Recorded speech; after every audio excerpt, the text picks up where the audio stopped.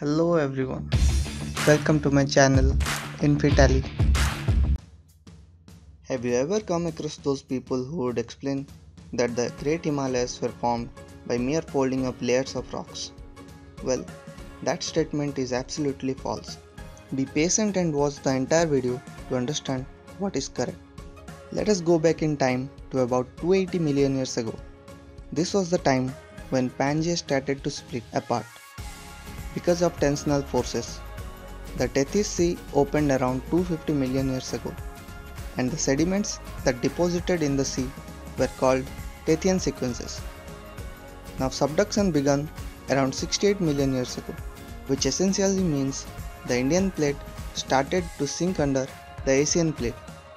This was the time when India was heading towards a massive collision with Asian plate, and it did so around 40 million years back.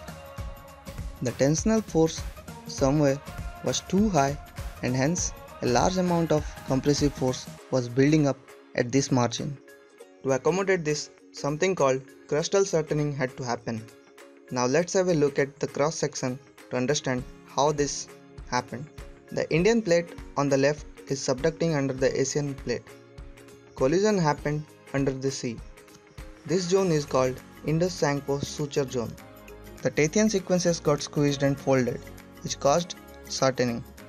But that was not enough. So what happens now is a thrust fault develops about here, so that the Tethyan sequences ride over crystalline rocks to form fault bent folds.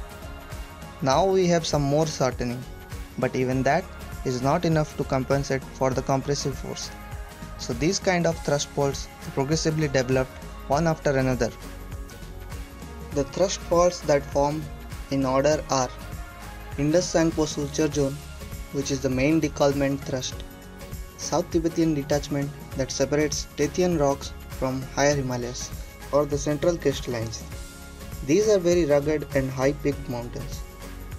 Then form main central thrust, which separates higher Himalayas from lower Himalayas, and then main boundary thrust north of Sivaliks, and Himalayan frontal thrust over which Sivaliks rides over Indo-Gangetic plain.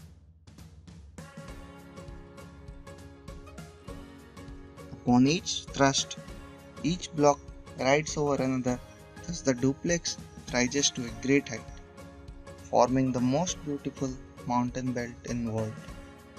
Thank you for watching. See you in another video with more things to learn about our planet.